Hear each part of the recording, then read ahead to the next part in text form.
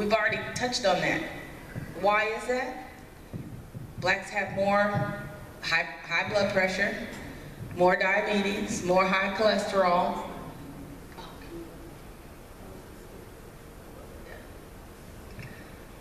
And so it's kind of like beating a dead horse. I'm saying the same things over, but you see how all these things tie together. People just don't realize how it ties together. Okay. So the other thing that's stunning to me is that blacks are more likely to die following a stroke. I think that's because what the young lady in the back said, we don't go in. Something's wrong, we can't walk, our leg's not working, our face is drooping, we still stay home. The doctors can't help me. I'm not going to the emergency room. Sleep it off. You said sleep it, exactly. I have patients that tell me that. One of my patients was delivering her baby, she had twins. Her mom was somewhere, I can't remember where she was, but having all these symptoms and she didn't want to go to the emergency room.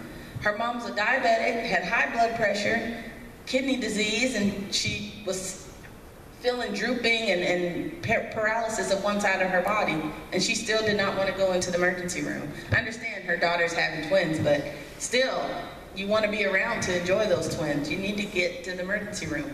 Sorry, there's a question. Some of this has to do with our past. In the past, when we had a lot of prejudice, segregation, and racism, even more so, even though we continue to have racism, it's not to the magnitude as it was in the past. And thank God for those improvements. But it has to do with trust because of the way people were treated in the past. Yeah, people were given diseases when they went to the... that they had passed on from generation to generation. It has to do with, a lot of times, African Americans don't have medical coverage and don't have the money to go to the doctor. So a lot of times, too many of us, we don't go until there's something wrong. Right. And that's when it's too late. That you had some type of a sickness or whatever that's been going on in your body 5, 10 years. Exactly. And when something is wrong, it's at the last stages. Well, and we're going to get into talking about pregnancy too, but that's a very good statement in that a lot of people don't go until something's wrong. Right. And even with our pregnant girls, and I'll get into that and why there are some disparities and why there's problems. But pregnant women, especially African American pregnant women, don't go to the doctor till they're pregnant. And so they have diabetes already, they have high blood pressure already, but have never been diagnosed because they don't go to the doctor. So then when they are pregnant, it affects their pregnancy significantly. And so we'll get into that a little bit too, but not only with pregnancy, you know, that's what I do, but with other things, older women, their foot could be falling off and they still don't want to go to the doctor. They have a big ulcer on their foot from pressure ulcer from being diabetic and having no feeling in their feet because they don't want to pay or they can't afford it. Healthcare is expensive. And when you go to the doctor, they want to do 20 tests that cost even more money, and then they want to put you on this medication that costs even more money. And you know, I don't want to take a medication every day, right?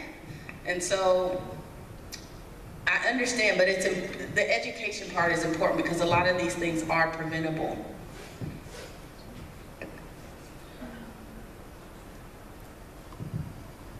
So again, that was like beating a dead horse. The risk factors are the same. So again, with kidney disease, African Americans are 3.5 times more likely to develop kidney disease than whites. And again, you see what the risk factors are, and so you can see why that number is so high, because we're the ones with high blood pressure and diabetes, which leads to kidney disease. So these are just some of the signs, a little break from all the words. Some of the signs of diabetes, symptoms of diabetes: always tired, frequent urination, always hungry, sexual problems, weight loss, weight gain, wounds, so ulcers that won't go away, that won't heal, For females, vaginal infections, very common. I get women that are diabetic who can't get their diabetes under control. I don't manage diabetes, but I manage the vaginal infections, so I have to work closely with the other doctors to get the sugars under control. The bacteria, the fungus that likes to harbor where it's sweet, and sorry, it's kind of graphic, but moist and dark. So it likes to stay in there, especially if your sugars are 300-400, then you're going to stay with an infection. That's where the bacteria likes to be.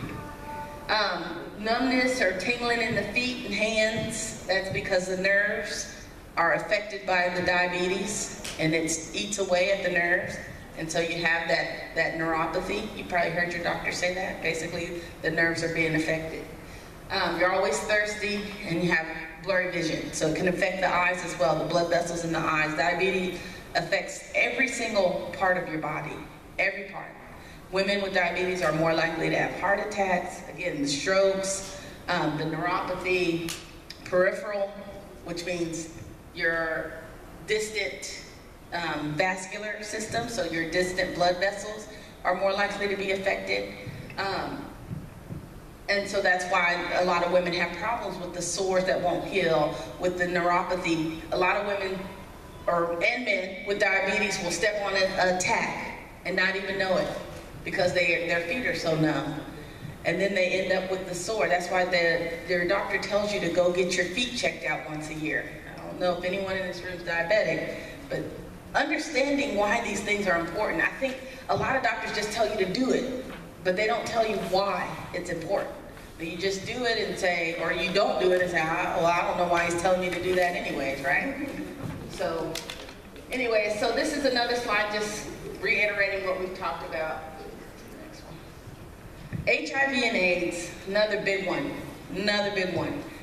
Black women are 18 times more likely to be diagnosed with HIV than white women. I mean, that's just a staggering number. It's just a staggering number, it really is. Sexual practices, getting tested. I know there's a lot of awareness and clinics in the community that are doing free HIV tests. I mean, this is all within the last 10, 15 years, though, that it's really gotten big like this. Even in spite of all that, we're still seeing high numbers of African American women diagnosed with HIV and AIDS. It's just unacceptable. And it starts with us right here in this room. We have to get the word out and it starts with me. I have to let these young ladies know, use condoms. It is not worth your life to not use a condom or to say no. A lot of young girls don't want to say no because they want someone to love them or this and that. I mean, I see it all. So I really wanted you guys to see that number. So now we're going to get into the birth health disparities, and really this all ties together. Does anyone have any questions first? I'm sorry. Okay. It all ties together, and we kind of touched on it already, but I'm going to start with the statement that infants born to Black women are 1.5 to 3 times more likely to die than those born to women of other races and ethnicities. Again, staggering numbers. There's a chart that'll show you kind of the trend for that. And it's because of all the things that we just talked about.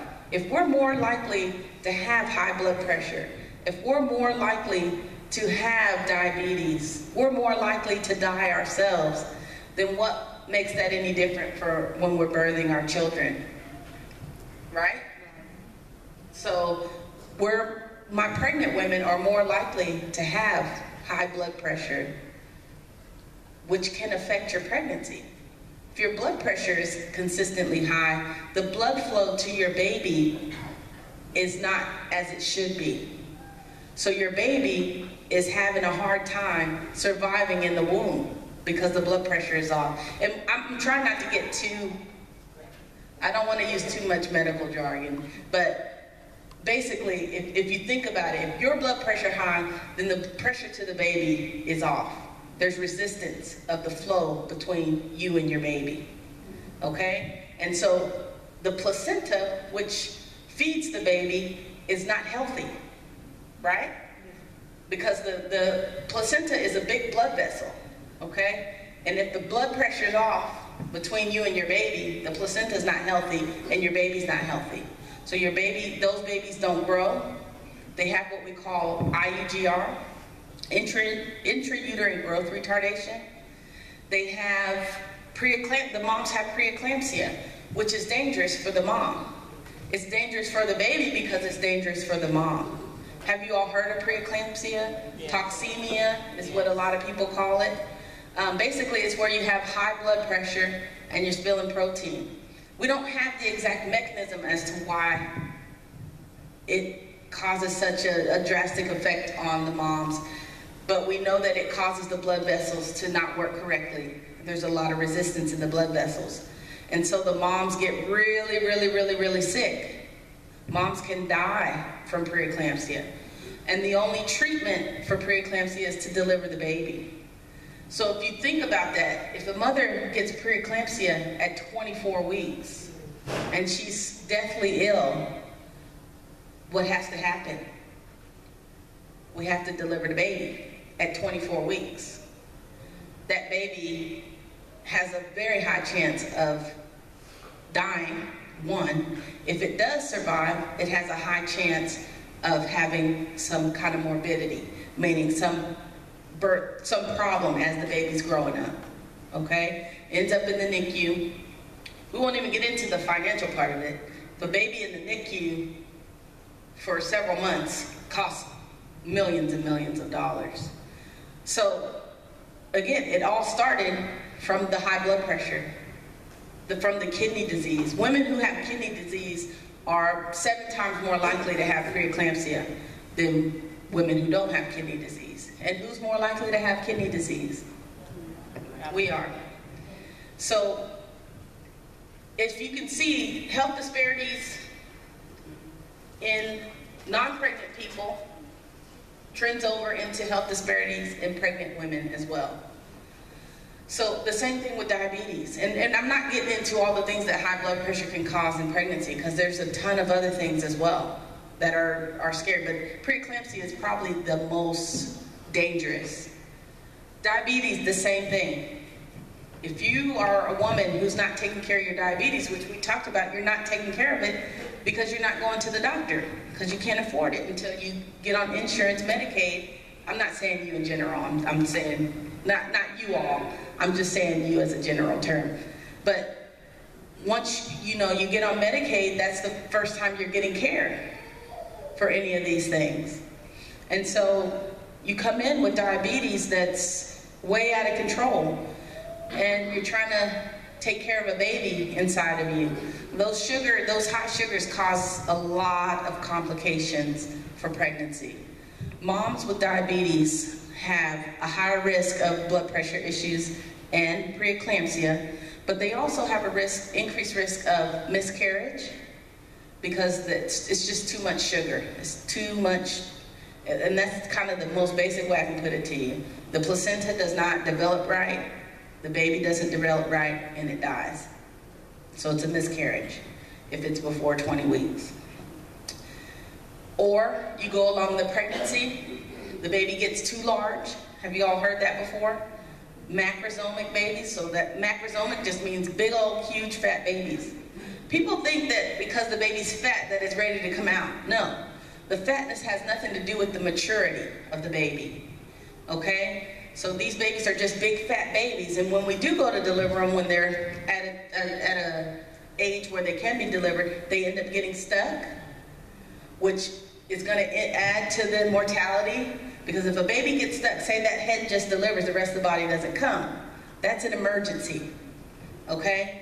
It's a bad emergency. And so that's my job, is to educate my patients on why it is important to control your diabetes during pregnancy.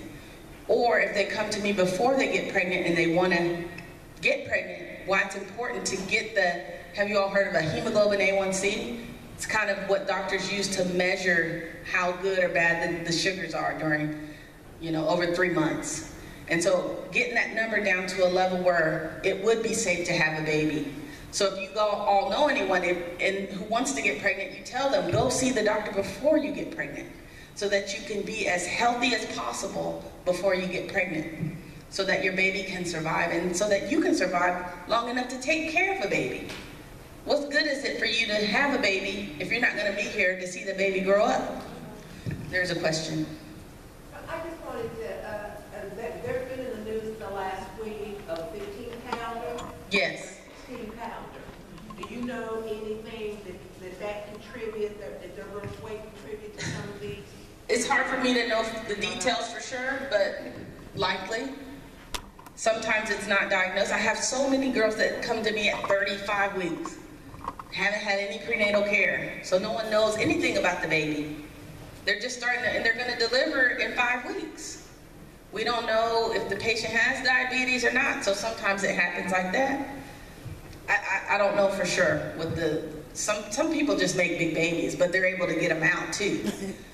I think if God's going to have you, if you're a healthy woman and you just make a big baby, a lot of times people can get those out.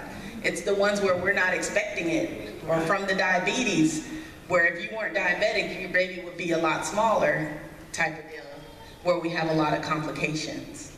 Does that make sense? It's just a theory, but anyway, so diabetes can lead to a lot of complications. Not only that, but we know that babies born to moms with diabetes have a higher chance of having diabetes themselves down the line. That may be due to the fact of why the mom has diabetes. This is selection, food choices, inactivity, all the things that we've already kind of went over. You kind of pass that down to your children. So infant mortality, let me just tell you what that means. It's the death of a baby before his or her first birthday.